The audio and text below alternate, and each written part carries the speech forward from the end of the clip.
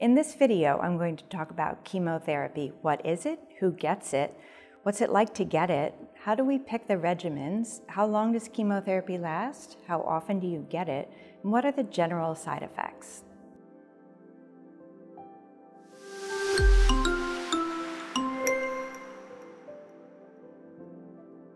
So why do we use chemotherapy in the treatment of breast cancer? We use it in two main settings. The first is in the curative treatment of breast cancer after you've had surgery or before surgery to treat cells that may have escaped the primary breast tumor in the breast and/or lymph nodes. Cells may have escaped that tumor and gone to other parts of your body, and we can't see them. We can scan you from the tip of your head to the bottom of your toes. We can't see cells, but there's something about that tumor that makes us worried that it's spread to, for example, your liver, your lungs, or the bone. And we want to treat you throughout your body to decrease the chance that those cells will ever come back. The other time we use chemotherapy is if we see cancer in other parts of your body and we want to treat those to suppress them or kill them.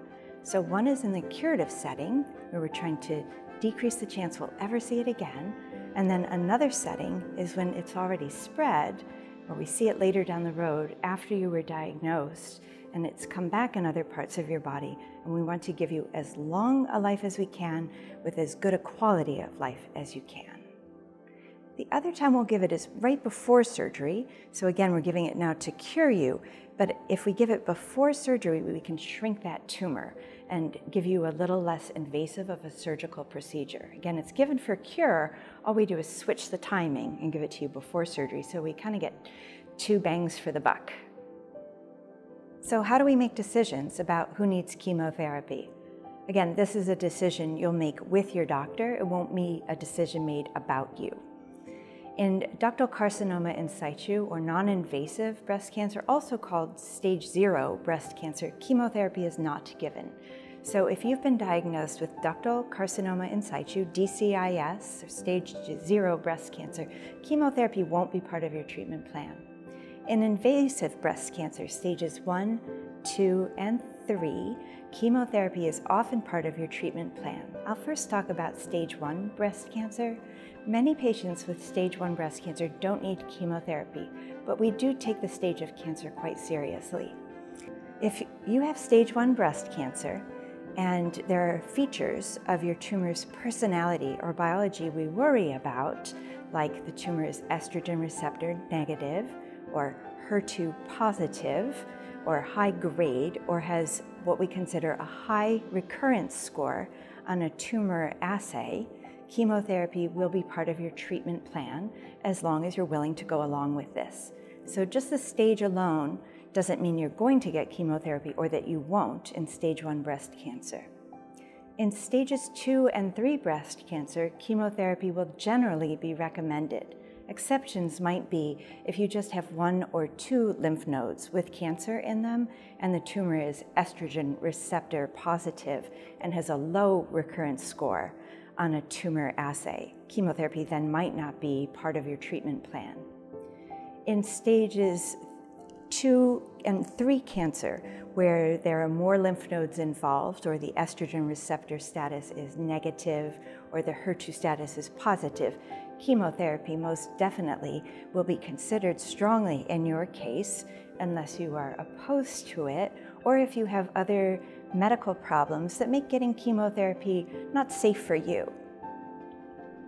Again, your doctor will go over all the reasons to get chemotherapy and maybe some of the disadvantages of chemotherapy in your case. In addition to treating cancer that may have spread, although we don't always know it, throughout your body, we can also give chemotherapy first, as I mentioned earlier. If we give chemotherapy first, it has the added advantage of shrinking the tumor. This can improve what we call your surgical outcome. It can make it more likely that we can get negative margins or a wider, clean margin around the tumor. If your lymph nodes are really positive when we examine you, or they're matted together, or they look like there are many involved on your pictures, your ultrasound, your MRI, or your mammogram, we can shrink those down, and that can make it much less invasive a procedure for the surgeon to do, or more simpler for the surgeon to be able to remove those nodes, and it can cause less damage to the lymphatics or the blood vessels in your armpit. It's no more surgery and it's no more chemotherapy. We're just switching the order around. So we'll give what we call preoperative chemotherapy, or you might hear it called neoadjuvant chemotherapy. We can also take a tumor that otherwise couldn't be removed and make it operable. So an inoperable tumor can be made operable. Chemotherapy might need to be given for a longer period of time than it normally would, but we can make your surgery go from not removable or not surgically removable to surgically removable. There's one other instance that I want to mention. The first thing that comes to mind is inflammatory breast cancer. This is an unusual kind, but a very important type of breast cancer, and we'll give chemotherapy first because the cancer cells can have tracked through the skin, and we can't get a good margin without giving chemotherapy first. So we'll give preoperative chemotherapy to women with inflammatory breast cancer. In advanced breast cancer, chemotherapy is generally a mainstay of therapy, if not at the beginning, at some point through your journey with breast cancer.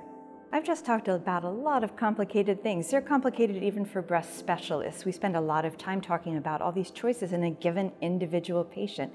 If you want to see more about the treatment options that might be offered to you, visit Yerbba.com, where we'll give you information with respect to your particular tumor about what you might hear when you see the doctor.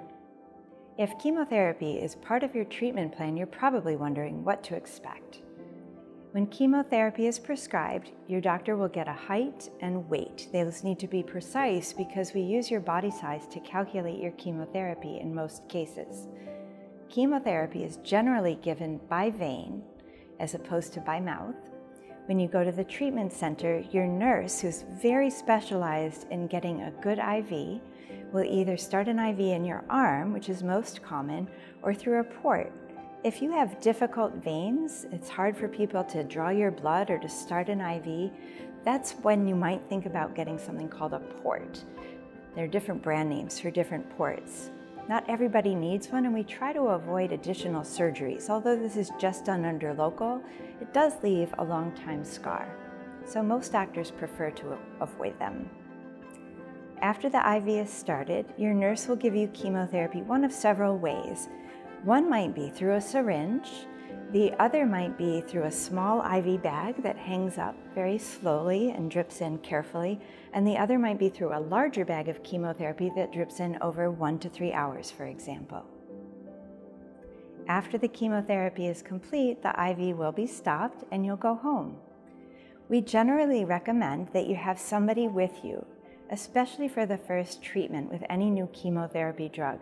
You don't know what to expect, we don't know how you're going to feel afterward, and the medications that we give you to help prevent any side effects, whether it be an allergy or nausea, might make you sleepy, and we don't want you driving yourself home if you're tired or drowsy. Although everybody's chemotherapy and what to expect in terms of side effects can be different, and every person is different, there's some general side effects that I'd like to tell you about.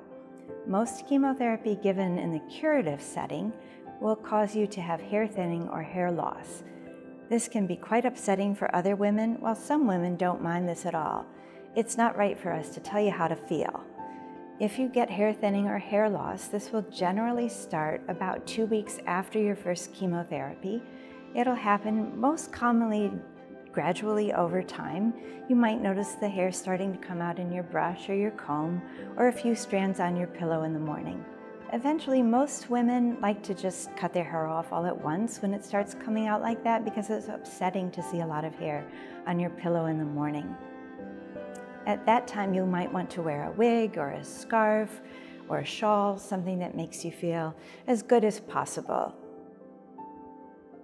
If you're a man and you're being treated for breast cancer, you might want to wear a cap. Some people also get a ponytail or some bangs that they wear under a scarf or a cap. It's up to you. Your doctor or social worker in your office can give you a pamphlet with where to get these made. Another common side effect with chemotherapy is fatigue. This is a fatigue really unlike any other. People who haven't been through chemotherapy won't know what this is like. It's really good to plan ahead.